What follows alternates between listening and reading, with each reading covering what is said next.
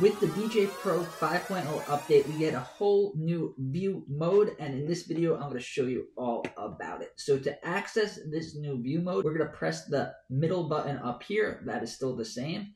But what's different, you might have been used to the kind of strip where you could switch the view modes.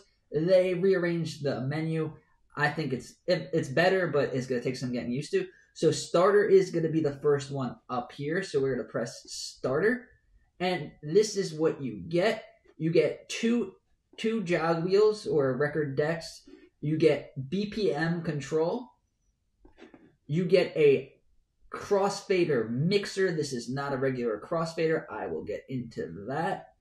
You can obviously choose your song, choose your playlist. You get a play and pause. There's no Q button like we're used to getting there. And then we have this middle section. You press this middle section. We have our pad effects. We have our instant effects, and then we have our samples. So who is this for? Why would we get a stripped down version of basically of classic mode, and what's the point of this? So first of all, anyone, if you're like me when you start DJing, if you see all of these knobs, all of these switches, all of these buttons, it may get overwhelming. Just like your first time getting into a car, you look at the dashboard and there's all these crazy things, buttons and all this, then you realize that you don't have to use most of them. So I think that's what they were going for. So for someone that never started DJing before, it still looks like DJing. You got the crossfader thing and then the spinny things, but there's nothing really else there to distract you. So this is made so you could log into your streaming service or whatever you use for DJing, load up a playlist, and start having fun DJing today, like right now, right when you download the app, without practicing for months and actually learning all the fundamentals of DJing. And I don't think there's anything wrong with that. I think it's great. Well, I think it's great for people to start DJing, whether it's just for a hobby or just for something to do to entertain themselves. And this makes it so much more accessible to so many more people. So in order to transition from one song to another, we're going to be using the new feature, which is the crossfader effects. So instead of the crossfader just simply blending the song, blending the tracks from the left to right, it's going to apply effects and it's going to match the tempos together. So it's going to do a perfect transition depending on which one that you choose. So there's a filter, dissolve, tremolo. There's all of these. I highly recommend you testing these out on your own, listening to what they all sound like so you know which transitions you're going to want to use them for. And then there's also Neural Mix ones too, but you cannot use the Neural Mix ones if you have a song from Tidal loaded up. So for this example, I am going to just simply put on the filter effects. So now when this song ends, I'm just going to play the other song. And remember, this does not choose where you're going to do the mixes. All it does is it triggers the mixes, syncs the songs together, blends the tempo together. So you still have to know the songs that you're playing, or at least try to guess and do these transitions at the right time. If you're using this setting and using these crossfader effects, your only responsibility is triggering the effects at the correct time. So when this song ends, I am going to blend it into the other one. So this song is ending.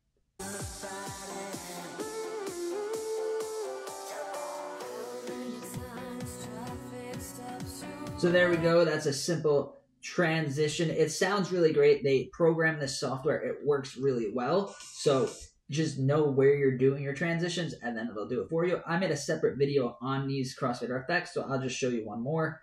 Lunar Echo, whatever that means.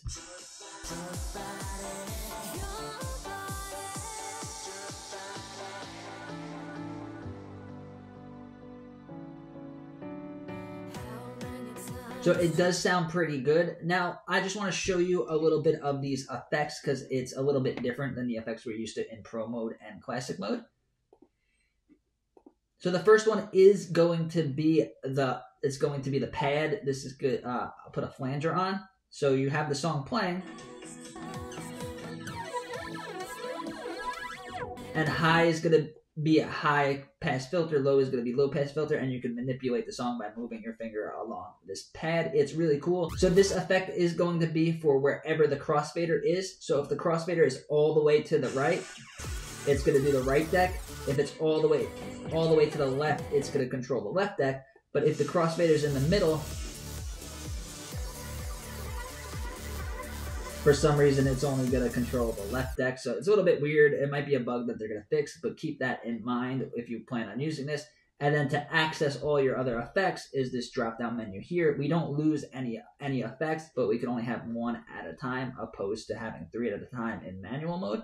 The next one is the instant effects. So these are your instant effects. You just, if the crossfader is to the left, it'll do the left one. And then to the right, it'll do the right one. Now, you may be asking yourself, how do I change these effects if I want different instant effects? There's no drop-down menu. You're not able to do it from this screen, which I think is kind of annoying. Now, also, we have this really cool effect, really cool samples. When I first saw this, I thought this is what the samples were going to look like, but it is not the same in the classic or the other modes, so I was a little disappointed in that because it looks so cool. But now here's the thing. You see we got the air horn spaceship, we got these, your song's playing.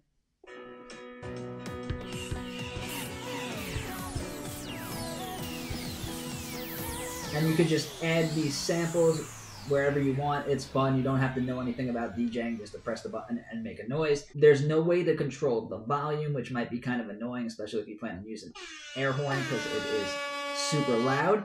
And then what happens if you want to change these samples? Djay Pro gives us so many great samples, but in order to change these samples, again, just like with the instant effects, there's no drop-down menu to do that. So we press the middle button.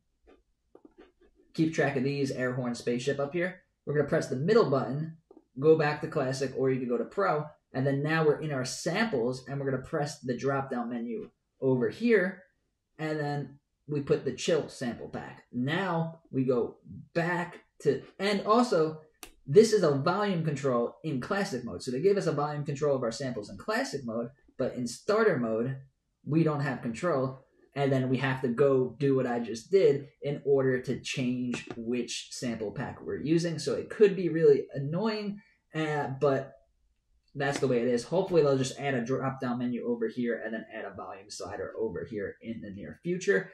And then also like this, I had the scratch sample track has a save loop. So there'll be no way to get rid of this save loop in this mode. We'd have to go back to classic, get rid of the save loop, go back to starter. So the jog wheel works the same as it does in classic, but what I like to do a lot of the times is I'll have one song playing and I'll do a little scratching over. I think that's really fun to do. In this mode, you can't really do that because it's going to trigger those automatic transitions. So you can't, if you plan on messing around with scratching, and then don't use this mode. And then over here in the mixer section, we could switch to auto mix.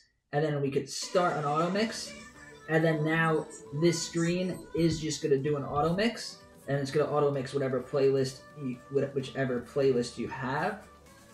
And then once you start DJing for a while with this, or you have auto mix selected, it does kind of like an animation. I don't know if you could see that. Like the colors change a little bit. So this might be pretty fun just to have on auto mix and then just hang out. And if you don't really feel like DJing at the time, you could just have it on auto mix. And if you guys want to learn more about auto mix, check out this video over here. Thank you.